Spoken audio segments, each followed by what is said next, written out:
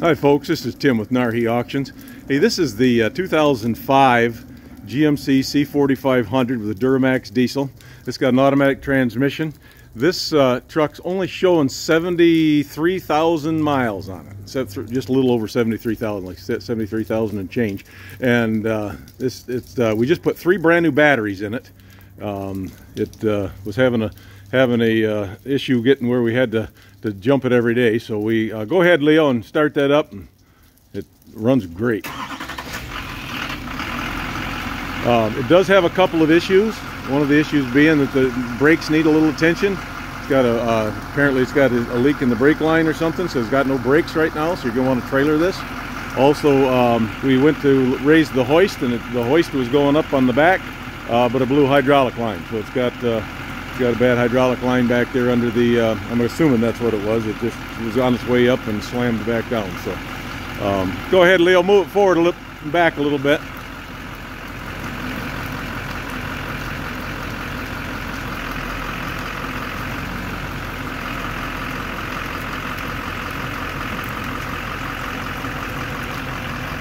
You have to roll the transmission because it does have brakes. It does have a tire on the back too that's not taking air, the dual on this side.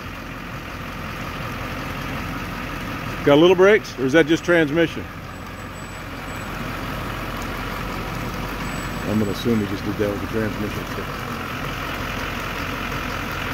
So, does move like it's supposed to. It said it's a good truck. It's only showing 75,000, excuse me. 103 miles, 75,103 miles, and we'll take a look at the tires and stuff on it. It's not beat up or anything. The door on the other side, the latch needs a little repair on, but it's got a decent front there. A little rust on the cab corner. The truck's about 20 years old, so this tire right here is not taking air. There's the other dual on the back. We had a little snow last night. Last night was Halloween. These tires look okay.